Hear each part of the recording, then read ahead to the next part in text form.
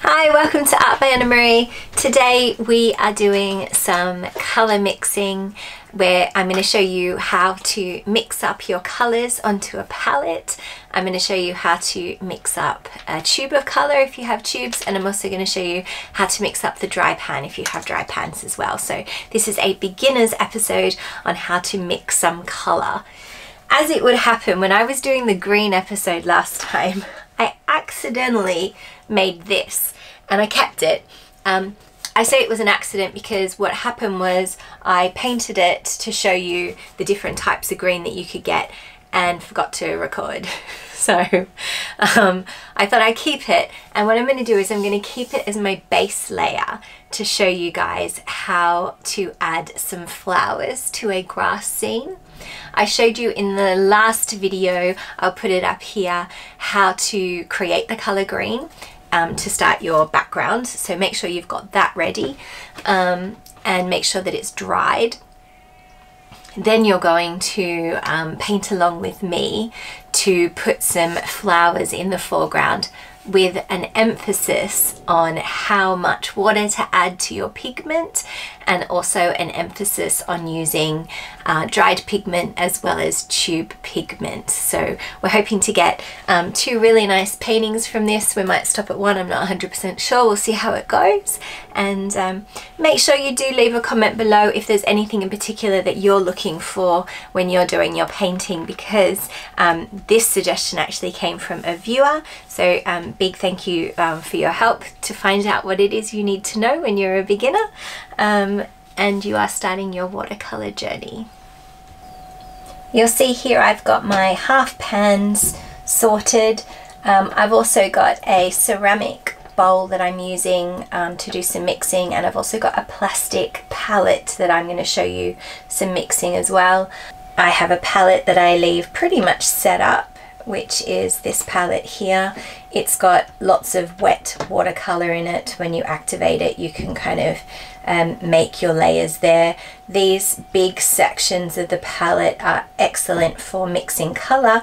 However, I tend to not clean them very often because I use the same color palette a lot of the time, so I don't have to clean it up that much. But every now and then when I've run out of space, you can kind of see I've got creams and pinks and purples, and then a pinky browny color and a browny color, and so it's quite detailed. So for today I'm just going to use this clean palette with you guys, and again I'm going to use the bottom of a ceramic dish to show you that you can do both, and show you what that's like.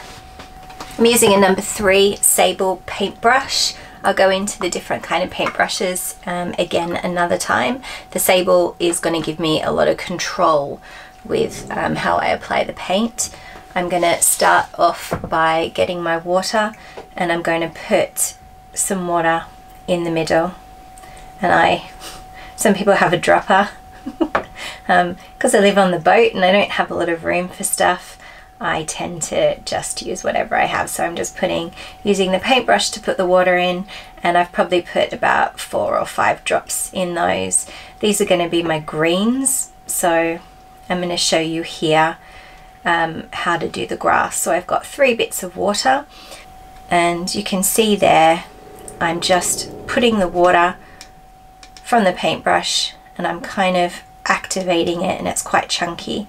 I'm going to put that into my water, and I've made that much watercolor.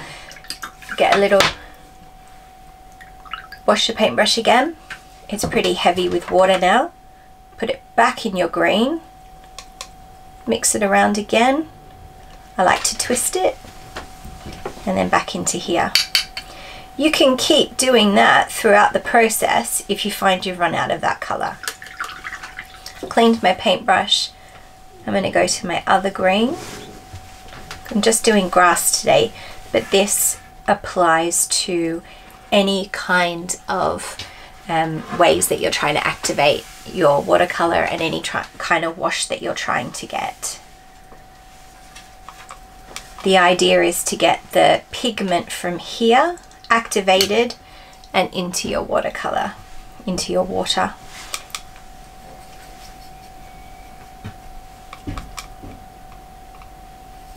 And again, they're nice and activated now, so you can use them again at any time. I like to use a little bit of blue with my greens as well. I know that's quite a bright blue, so I'll put that in there. The other thing we need for our greens is a bit of red.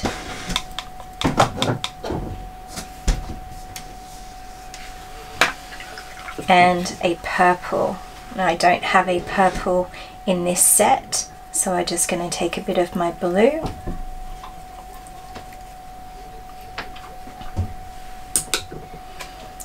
and a bit of this red.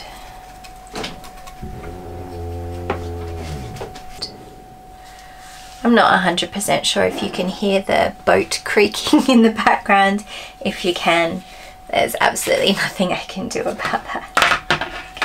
There we go, I'm trying to show you everything.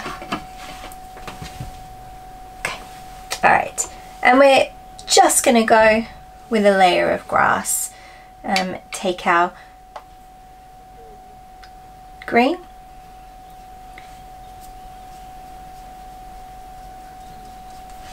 there we go.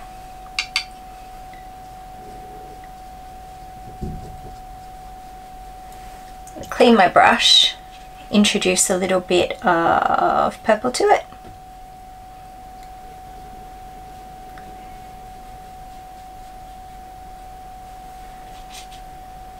A bit more green. Introducing the other colours to the green, as the wash is going to just make it have a little bit more texture.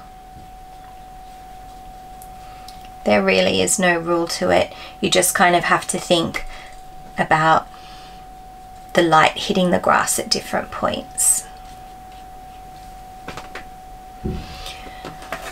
Just before I put it in the sun, I want to show you this one trick. You see how the layer is quite thin? Go into your actual colour, which is still wet, and put some of it on your paintbrush. And we want to keep the tips quite bright, so we're going to go to the bottom and introduce that undiluted pigment in. I'm pressing really lightly. That is a light press. Clean your brush, go into your pure blue. In this case, this blue is a heavier pigment than the green. And take it up. And what that's going to do is you're just going to find when it dries, that pigment's going to be moved around differently than if you had just put on a wishy-washy layer. I really want to put in some red. I've got my red over here, but I want to put in some undiluted red, because red tends to spread. It's really interesting. The other colour that tends to spread is the yellow. So remember, we activated the yellow. Get the yellow, put your dots at the top.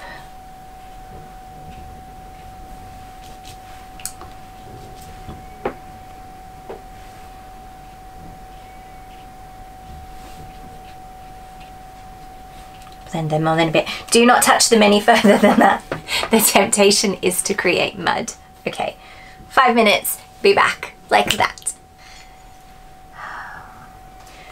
So a few things that have happened now is that we've run out of our green, and that's really not a problem. Again, some clean water, put some extra clean water in there and put your green back in, and that same thing happens for the purple. It's really just a matter of practice, knowing how much you're going to need for whichever. And the thing I want to do for this is I want to create a layer of grass and then a layer of flowers and then a layer of grass, and I'm going to see how that goes. I haven't done it before. I'm just going to have a little practice with you guys, because if you don't practice, then you don't discover things. So we're going to practice together. We're going to take some of our red, and I'm going to work it straight from this palette here. My layer is not 100% dry. I'm going to work into it while it's still a little bit wet and a little bit shiny, and that's so that I can have a little bit of bleed into the flower layer. But it genuinely won't matter how long you leave it for. I've got my reds and I'm dabbing them. Again, still using my 3 brush because I'm just playing around to show you guys how to apply the paint. So got my water on my brush. I got quite a lot of water in that red now, and that's okay because if you don't use it all, it just dries up and you can activate it again next time. I might start to zone off a bit here and blend into a bit of an orangey tone. You can see how old my palette is. This is my orange, so I'm just activating it there with a bit of water.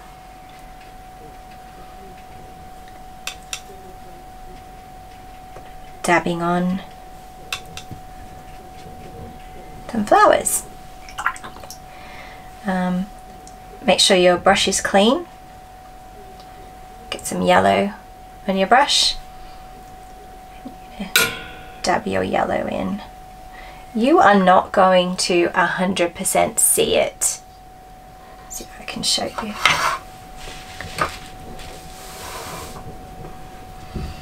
You are not going to 100% see the yellow when everything is wet.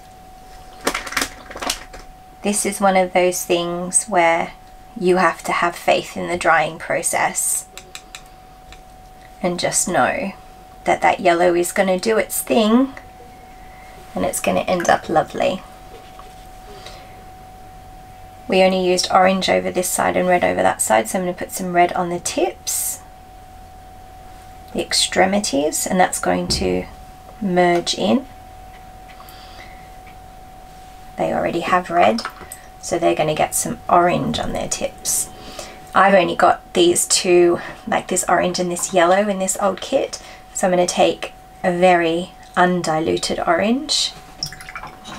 I'm going to take quite a lot of my yellow just to make a lighter orange. Put those on the tips.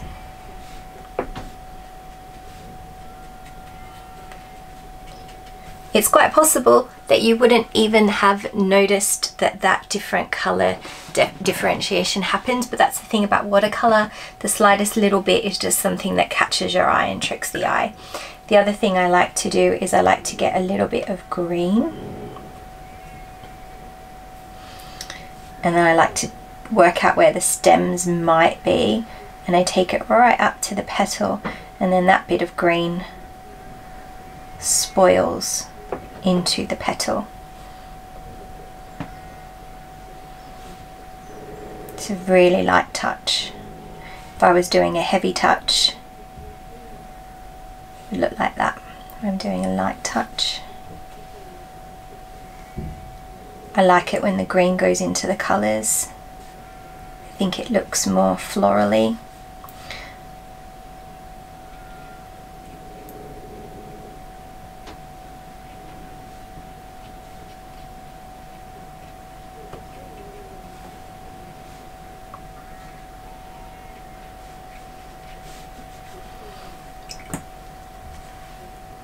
I'm going to take some of the undiluted green with my paintbrush on the side. I'm just going to tease out some of these stronger lines because I don't love them, but you might love them.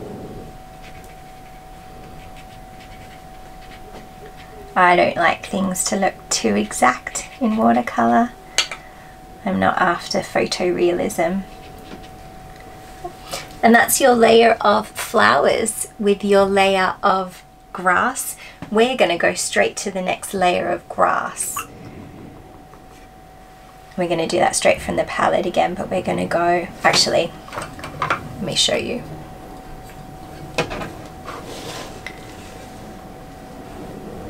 We're going to mix a little bit from here because as the grass goes kind of further back, we need to introduce some of our purple into our green. So you get a softer kind of green.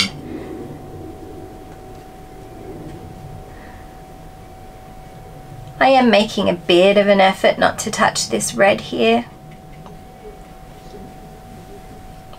you know, if it happens, it happens. I'm not gonna worry about it too much because this is just the first layer. I'm gonna come back to this picture again and put on a final layer, show you guys how to do that.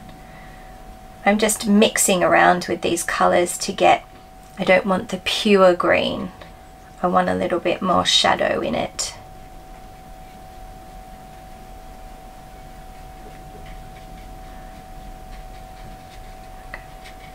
All right, and let's go back in with our red layer of flowers again.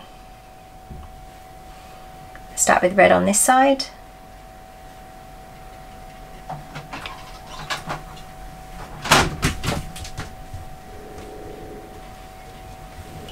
And then I'm going to move to orange. I might even move to the lighter orange.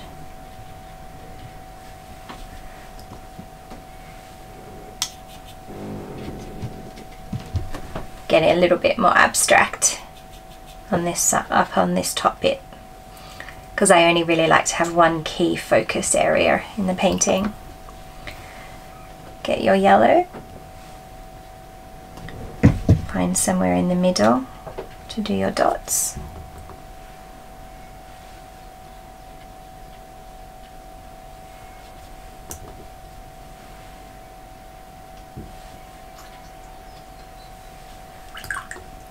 For your orange ones, you want to have your red tips.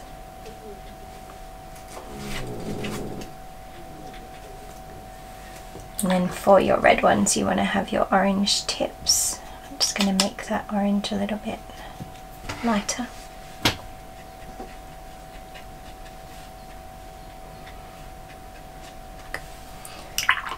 And then we're going to go with our last layer, which is going to be a little bit of blue with the purple and the green.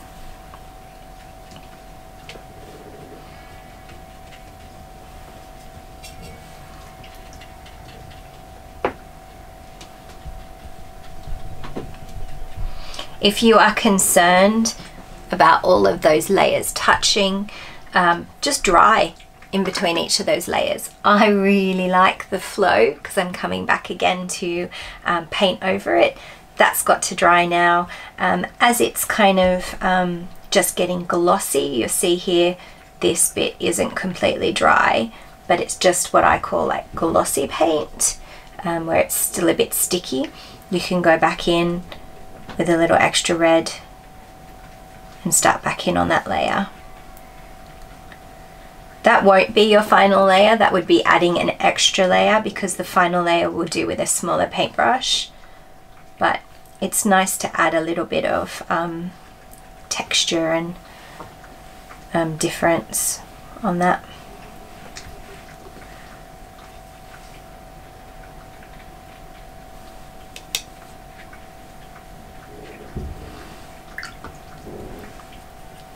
You can see how the yellow's been taken.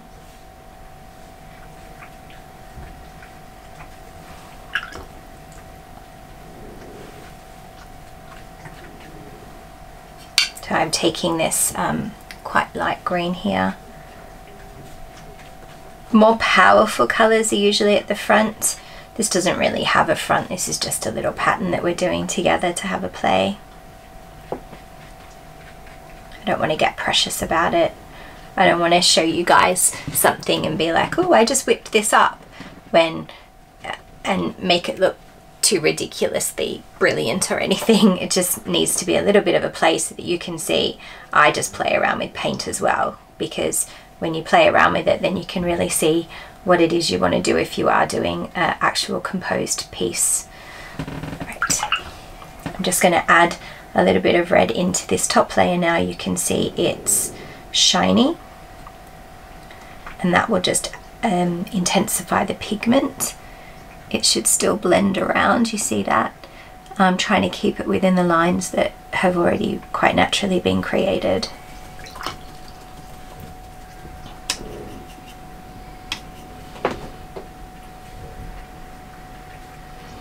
The other thing that looks great with these flowers is purple. If you buy nothing else extra for this kit, buy a purple. It's so easy, it's so lovely. purples just do everything. They do shadow. I'll do a little thing for you guys on purples another time. There we go. Hopefully that's it. The thing that looks great with flowers is purple and yellow.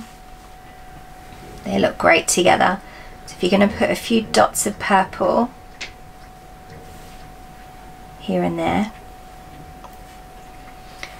come back and put a few dots of yellow next to it, and you'll see, oh, it looks so good when it dries. Well, I'm saying that now, hopefully it happens.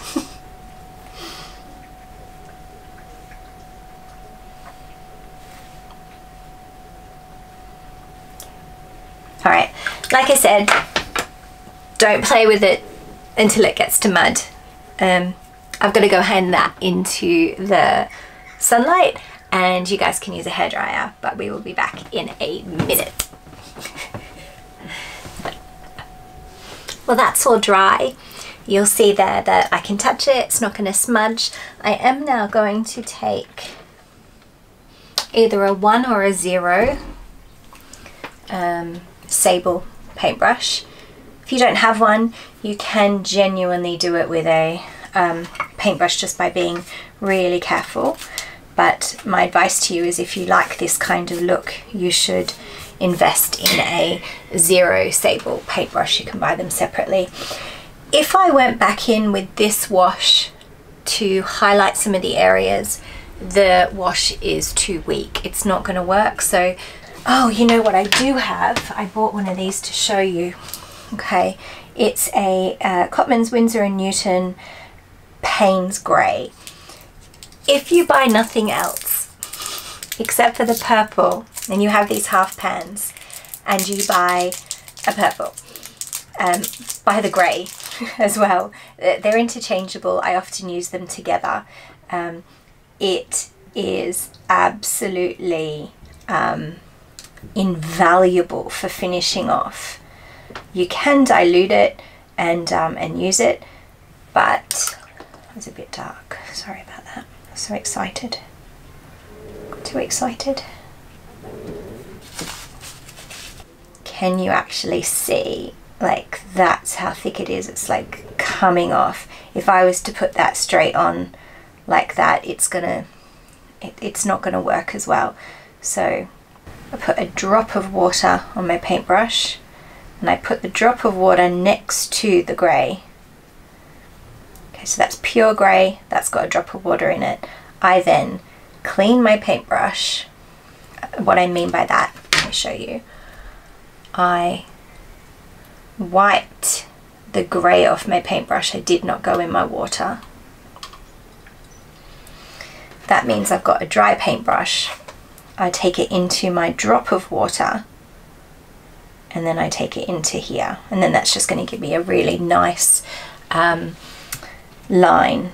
Okay, so I want to go put this grey at the bottom of some of my flowers to provide a little bit of definition. So I'm going to decide, I'm still not going to do, you know, petals and stamens and stigmas and whatnot. I'm just taking the grey around. Again, if I want a bit more grey on my paintbrush, I dip it in my 1 bit of water. This is a really light touch. But if you don't have grey, you can make it. Get your blue, get your red,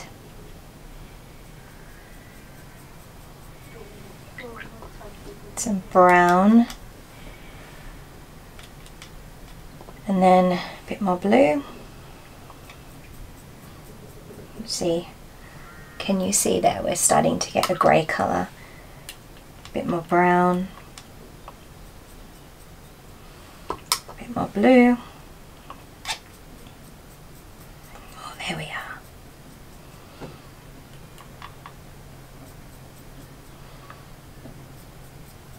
There we go. So if you do not have a grey, do not fret.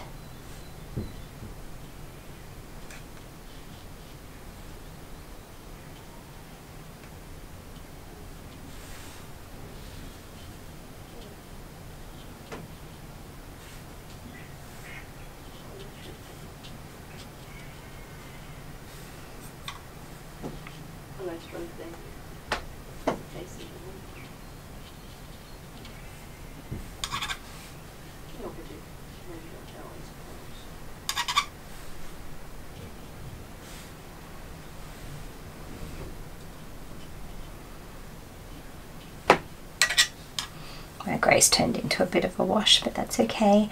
Again, we're not going for perfection, we're just hanging out together and doing a little bit of a experiment about using our half pans.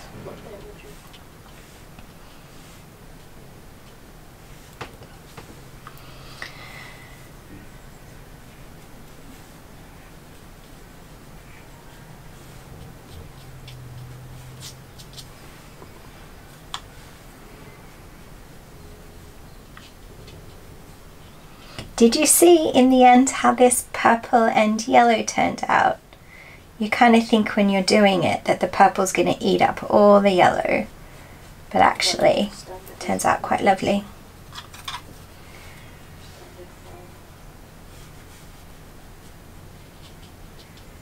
So what did they when you have you tried reading them or is it on their website they say don't use?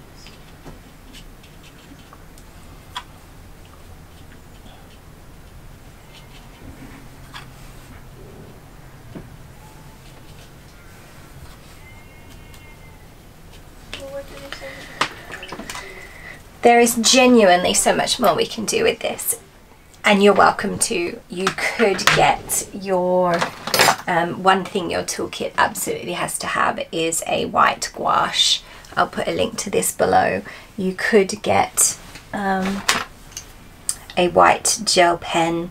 You absolutely have to have that as well, and you could just go over it and be quite expressive, picking up some of the light and whatnot, or you could go over it with your gouache.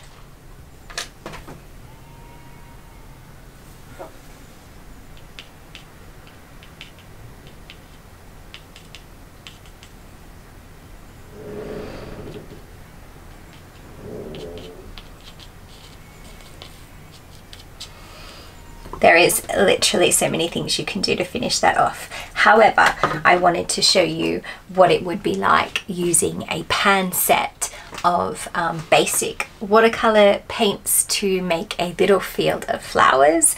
I'm going to now show you what it's like to use the tubes, the same colored tubes, or as close to the same colors as I have, to finish off the other painting. I'm going to pause this video here in case you only have half pans and you only want to ever see the dry version, and I'm going to upload the next video about using these ones as well so that you can watch them in 2 parts. Have a little bit of break.